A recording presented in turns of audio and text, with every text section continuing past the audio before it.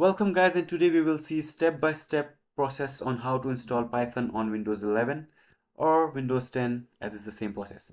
Okay, so first of all, go to this URL. I will have all the steps and all the links in the description, so you can copy this from there.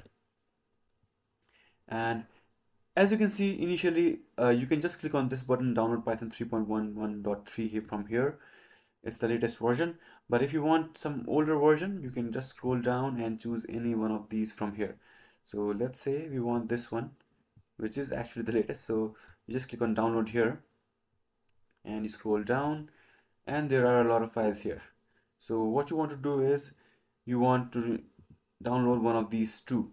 So which one do you want? So what you want to do is you want to check your OS bit. Okay, so to do that, press Windows and R and write DXDIAG and click OK. And as you can see here, in operating system, it's showing 64-bit, right? So you download the 64-bit version. Just click on this and it will be downloaded. I already have this downloaded here. So once this is downloaded, click on Open File,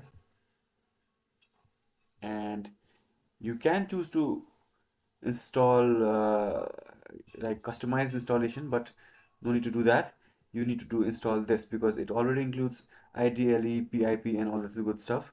So IDLE is like an IDE for Python, and PIP is used to install another Python packages like TensorFlow or NumPy or all that other good stuff. So you'll also want to check this so that you can use python.exe from command line. Okay, and click on install now, hit yes, let it install. Okay, so it's showing step was successful and all this stuff, right? So that means it is installed, but now we need to see if it is accessible from command line, because if you want to run scripts, mostly you'll be doing it from command line. So press CMD and start, and let's see if it's working or not. Yeah, as you can see, we are inside this thing. Now this is working because we had checked that add to path part.